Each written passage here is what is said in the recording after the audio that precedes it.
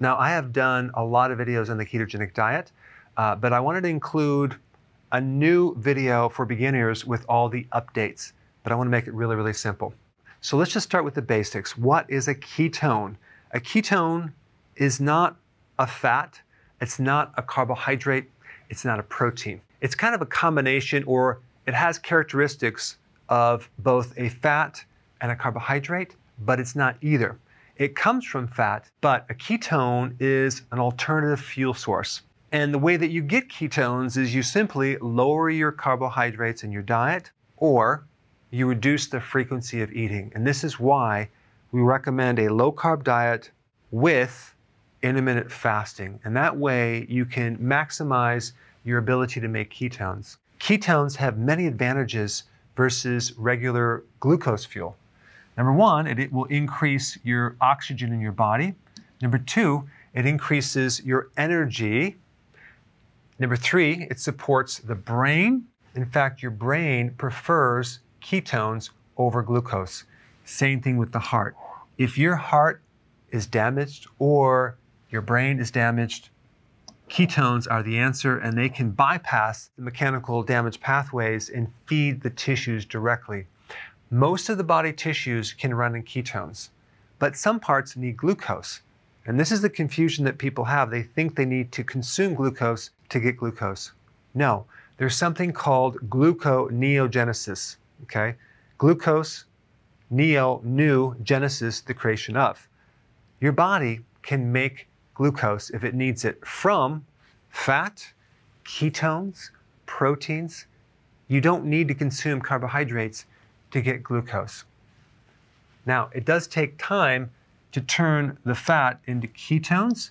It's going to take between 3 to 5 days. It all depends on how damaged insulin is in your body, how damaged your pancreas is. If you are a pre-diabetic, if you are a diabetic, if you have insulin resistance, it's going to take longer and longer to adapt.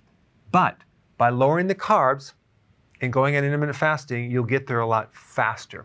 That explains how to get into ketosis. You lower the carb and you lower the frequency of eating. Now, why would you want to do ketosis? What is the big benefit of doing that? Well, you're going to lower insulin, and most people have high insulin. Rarely does your doctor ever test you for insulin. They'll test you for glucose, but not insulin. If they did, they probably would find higher levels of insulin. The test that you would want to do is called HOMA-IR, and that will pick this up. Too much insulin causes insulin resistance. Insulin resistance is behind prediabetes. Insulin resistance is behind metabolic syndrome, high blood pressure, fat in the gut area right through here. And prediabetes leads to diabetes. So in reality, diabetes stems from high levels of insulin at a certain point. And so keto and intermittent fasting will lower insulin. And that is the big benefit of doing this.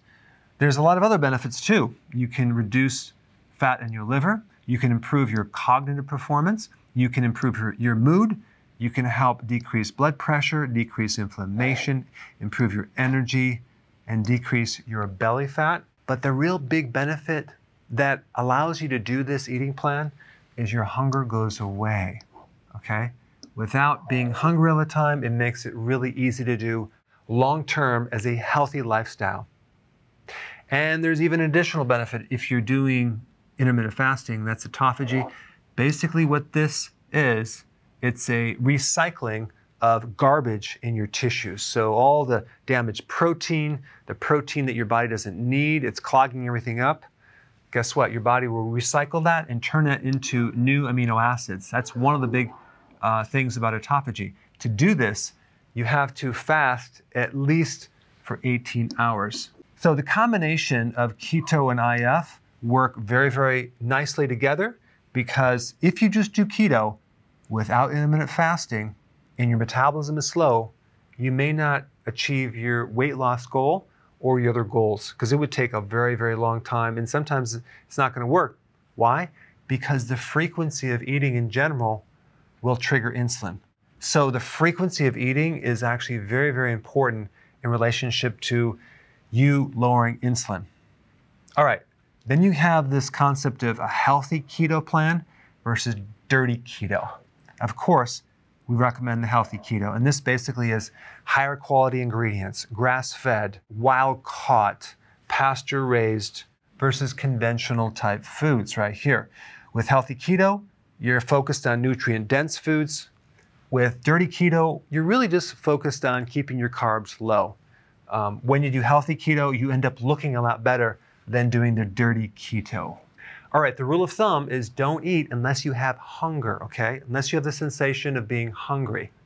When you're doing the healthy version of keto and you're doing enough leafy greens and vegetables, okay? And you're doing enough healthy fats and you're improving insulin resistance, you're not only going to be full, but you're going to be satisfied. Now, if you look at the pie chart here, we have about 5% carbs of your total calories, and then 5% vegetables, which, by the way, actually adds up to a lot, because if you look at the carbohydrates in vegetables, you minus the fiber, giving the net carb, it doesn't come out to a lot of calories. So if we look at the total carbs, which would include like berries, hummus, nuts, and seeds, there's a little bit of carbs in those, and you combine the vegetables, that's like 10%. Then we have 20% protein, and then we have 70% fat.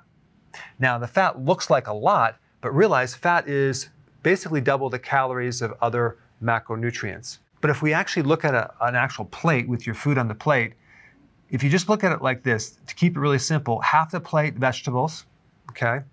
A quarter would be protein and a quarter would be fat.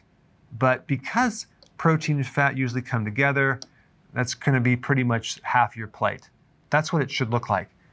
The benefit of the vegetables are the vitamin C, the minerals, other nutrients and phytonutrients. Okay, I'm going through this really fast, but I'm just giving you a summary. In the next few videos, which I'm going to put in a link down below, I'm going to talk more about exactly what to eat when you're eating. But I wanted to give you the simple overview of all the most important things. So now let's just put it all together. Ideally, when you wake up in the morning, if you keep your carbs low, you're not going to be hungry. So you want to skip breakfast and push it forward to the point where your breakfast now becomes your lunch. So don't eat in the morning. You can do coffee or tea. So ideally, your first meal would be at lunch right here, and then your second meal would be at dinner. So you're doing 2 meals a day. If you keep this within a 6-hour window, that will give you an 18-hour fast. Now, what's really magical about 18 hours is that's when the autophagy starts. So you start getting some really cool benefits.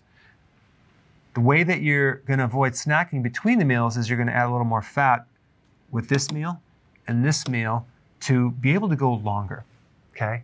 And then as you start doing it and becoming more adapted, you can kind of cut back on some of the fat because you're going to be burning your own fat. And your own fat is the healthiest fat that you can burn. But the key is this 18-hour fast right here. If you have to snack within your eating window, fine, if you need to do that. But we don't want to snack after the dinner all the way to the next first meal. You can drink fluids. You want to take electrolytes and B vitamins for sure, and sea salt, that's a necessity.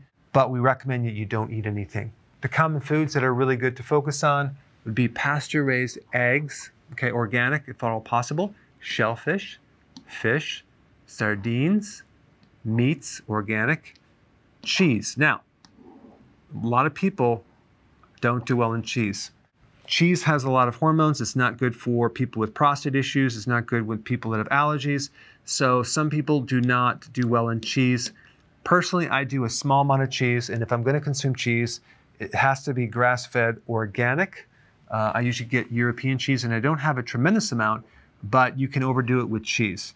Olives, that's a must. Avocados, lots of vegetables, 7 to 10 cups, very beneficial. Nuts, for some people, they don't do well on that, especially if they're prone to kidney stones. You have to be careful with almonds, okay, as well as spinach. So I'd avoid those if you're prone to kidney stones. Also, seeds like sunflower seeds, perfect on a ketogenic plan. All right, here you have it, the basic ketogenic plan for beginners. So if you want more knowledge on how to create a healthy body, Subscribe now and get daily notifications.